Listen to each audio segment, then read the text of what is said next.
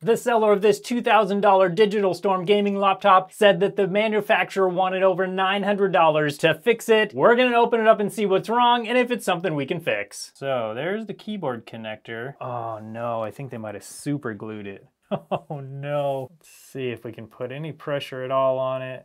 There's not much movement there. Oh, there's a little bit. I would really prefer to not replace this connector, but okay, I'm just gonna keep soaking this thing and see if we can get that adhesive to loosen. I should have known it was super glued on because somebody already tore it off once. So here is the connector that is super glued on. I'm going to use my soldering iron and just work on burning this off. Hopefully that will preserve the ribbon cable and remove all of the connector as well as the super glue. All right, we've got it cleaned up a little bit, but unfortunately, I think this cable is just too damaged. And I think we're at a dead end on this Digital Storm gaming laptop.